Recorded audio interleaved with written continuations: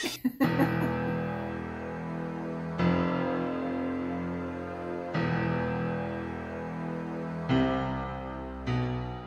everyone, welcome back to Rachel's studio, and just in case I forget to mention it, Sadie wanted me to let y'all know she is not always looking this grumpy, so don't think that this is the real Sadie. But anyway, in today's video, I'm going to share 5 tips with how to paint this dreamy, spooktacular moon, and I'll also throw in plenty of bonus tips. Be sure to watch until the very end because I'll include a super bonus tip that you will not want to miss, so let's go ahead and get started.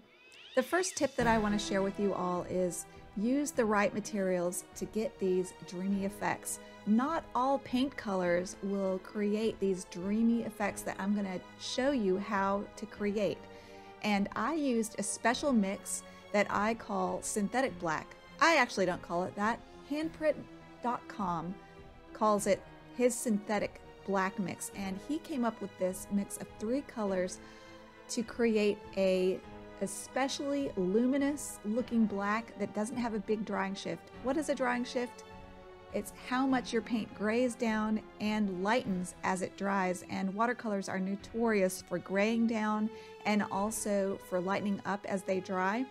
So he put together this mix of 3 paint colors that do not have a very big drying shift, but they also remain quite luminous when you mix them together, meaning that they look transparent and they get really dark. And the 3 colors are M. Graham, Phthalo Green, Daniel Smith, Permanent Brown, and Daniel Smith, Indanthrone. Now these are all new colors to me, and what I do with my students is every quarter of the year I send out paint dots. So I have to come up with new paint colors to try out, and so I chose the 3 colors in this synthetic black mix that handprint.com came up with. So that is how I came upon this really cool mix, and I really like it. And one of the things that I like most about this mix is not how dark it gets, not how translucent and beautiful it looks, it's how much it cauliflowers. The blue that I always use, ultramarine blue, I love it. It's my friend. I will never leave ultramarine blue, but ultramarine blue is granulating, which is beautiful. But when you're trying to make these really dreamy effects where you're seeing these cauliflowers and blooms, ultramarine blue doesn't do that. It doesn't cauliflower very easily, but Indanthrone blue cauliflowers beautifully. This whole mix cauliflowers differently, so it is key to use colors that you know will cauliflower well. I have found that the phthalo blues really cauliflower well, and this Indanthrone blue cauliflowers really well, and Daniel Smith Lamp Black has some interesting cauliflowering effects too. If you have watched my other videos, I have talked a lot about the special paint qualities of Daniel Smith Lamp Black, so I will link a video here. It was one of my hack videos where I shared the beauty and the joy of using Daniel Smith Lamp Black.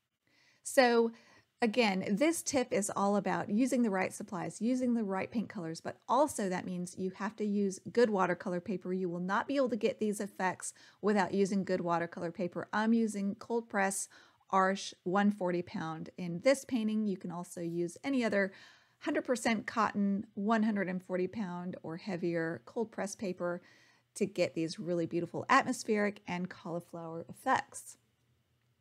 All right, my next tip is actually a bonus tip. I'm only supposed to have 5 tips, but I'm thinking of so many great tips that I really want to share with you all. And the next tip that I want to share is use salt for some of these harsher effects that you see. They look like little harsh cauliflowers. That is actually salt. And you can decide what kind of effects you want. If you want bigger salt effects with a bigger cauliflower, use kosher salt. If you want smaller effects like what I have here, they almost look like snowflakes, then use more the finer grained table salt.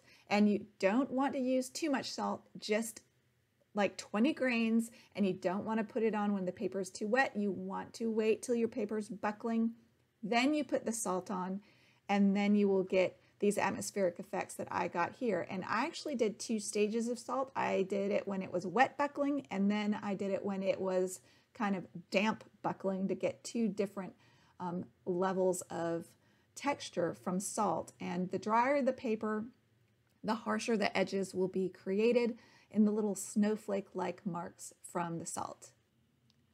All right, tip number 2 is to splatter water to get these cauliflower effects. But you can't splatter water just at any time. Oh no, you have to wait until your paper is at the buckling stage. If you don't know what I mean by the buckling stage, you can look at my paper in this image here, and you can see that it's making little waves because the water is soaking into the paper. It's making the paper buckle, have those little hills and valleys in it. And in one of my last first series videos, I went into depth about all the different levels of paper moisture. So be sure to check that out to understand all the different things you can do at each different stage of moisture level in your paper. It's really key to understand how to, when you want to master watercolor, it's really important to master all these different levels of paper moisture and know what you can do at each phase. So during the buckling phase, you can make cauliflowers, and it can look really atmospheric like what I'm doing here in this moon painting. And not only do you want to wait till the buckling stage, but for this moon in particular, I splattered water on this moon while it was really wet buckling, and then I let it dry some more and splattered more water for sharper looking cauliflower. So I got a variety of cauliflower effects by splatting water, dripping water at different stages of the buckling paper moisture level. Another technique that I used to get these beautiful effects on the moon is use my push technique. And the push technique is very similar to the cauliflower. It's basically using the same properties of watercolor's ability to cauliflower, but I call it my push technique because it's a little different, because what I do is I very specifically take a paintbrush that has a little half drop of water in the tip, and I place it strategically in a lighter area of the painting where there's less pigment, but there's pigment surrounding it. And so the water drops onto the paper and then it spreads out across the paper. And as it spreads out across the paper, it pushes into the darker paint and makes these bigger cauliflower effects. And so I also did that. I splatted water like I just talked about, but I also dropped larger drops of water in very specific areas to push into the dark paint away from lighter areas. So that's my push technique, and be sure to watch my push technique video if you haven't seen it. I will link it here, and just know that when you click on these videos that I suggest to you, it will not take you out of this video. It will just allow you to put it in a queue so you can watch it after you're done watching this video. Another suggestion that I have, tip number 4 for painting your moon, is when you're painting around the outside of the moon, don't dab at the edges. You want to take as big a brush as you can use. I could have used a bigger brush than this. This is a 3/4 oval silver black velvet. Silver black velvets are my favorite brushes. This is my biggest silver black velvet I have. I need to get a bigger one. If I painted this large format, which is a 14-inch format, by the way, that is a bonus tip I just thought of that I'm going to throw in here for free for you guys. When you're wanting to get these big atmospheric effects with the push technique and splatter and cauliflower, paint in a larger format. I painted this as an 8x10. I did several studies and I could not get as dramatic cauliflower effects and push technique because the paint needs room to move. It needs room to spread out and do these beautiful effects. So paint in a larger format. This 14-inch by 14-inch painting to me was the perfect size for this moon. It gave the paint and the water plenty of room to dance. Give your watercolor room to dance when you use these techniques. So there you go, a little bonus sub tip.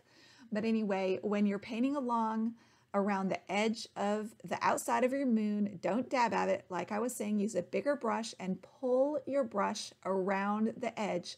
I actually moved my entire body as I moved around, moved my brush along the edge of this moon so that I made a really smooth line around the edge of the moon, and it kept it nice and round and smooth. So that's tip number 4. And by the way, did you catch that other little bonus tip I used is when you're painting around your moon, use as large of a brush as you can. All right, my next tip, my next official tip is to make your moon appear to be glowing by painting a gradient. What do I mean by gradient? That means the sky closest to your moon is painted with more watery paint, and the paint dries lighter. And then as you get farther and farther away from the moon, you want to get your sky darker and darker and darker to make it look like the moon is glowing. So as you move away from the moon, use thicker and thicker paint on wet paper. You have to have all the paper wet. You don't want to paint onto dry paper. So I pre-wet the paper. Then next to the moon, I paint in about milk consistency paint. And then I move out a ring or so and paint with thicker milk consistency, and then another ring further out of paint will be watery cream consistency, then cream consistency, and then in the very corners I painted with very thick cream consistency Daniel Smith lamp black in the corners to get it super dark, to create that gradient which makes the moon look like it's glowing into the night sky. All right, are you all ready for the piece de resistance tip that I have for you all? When you're painting watercolor and you're using a lot of water, a lot of times you'll get these hard edges, but I wanted my moon to look really soft, like it was glowing softly into the night. So I pulled out my little handy dandy size 2 Royal & Langnickel scrubber brush, and this is basically a stiff brush. It's made for watercolor. It's called a scrubber.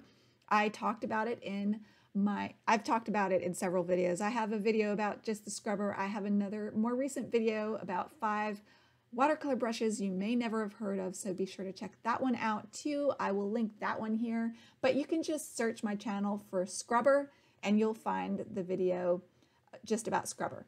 But what I do is I dip my scrubber in clear water and then I just scrub along the edge of the moon to get rid of that little harsh edge, just to make it that much softer and smoother and dreamy looking. So that is my final bonus tip for you all for creating this dreamy, beautiful moon. All right, you guys, thank you so much for tuning in. I hope this was helpful, and be sure to subscribe. I upload a new video every week. If you want to learn from me more in depth, go check out my Patreon, and I will see you guys next week. Okay, thanks so much, you guys. Bye. Ow! I love you, though, kitty. Don't bite my toe, kitty. Bye, you guys.